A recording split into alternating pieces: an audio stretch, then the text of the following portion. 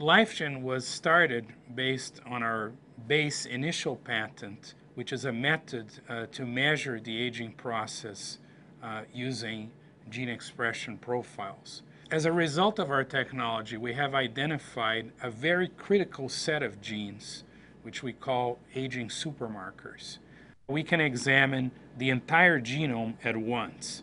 That allows us to tell for each particular tissue, for example, the heart, the brain, muscle, which particular pattern of genes leads to aging or modulates the aging process.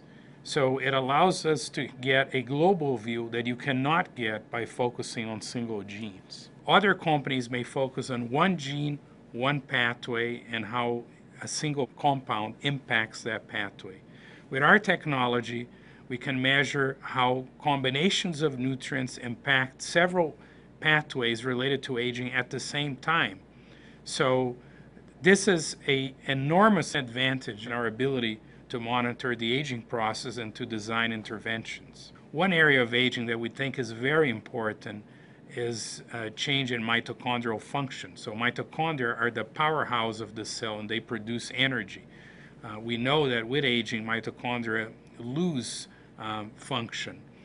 And a big focus of my own research is developing strategies to maintain mitochondrial function with aging. My entire career has been focused on the basic biology of aging with increasing the span of good health for humans.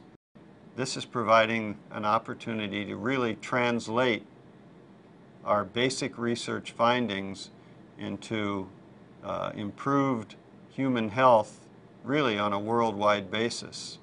And that is really exciting and fulfilling to me, and I take that challenge and responsibility very seriously. There was great synergy between the scientific teams of LifeGen and Nu Skin, and it has really been a pleasure to work with Nu Skin.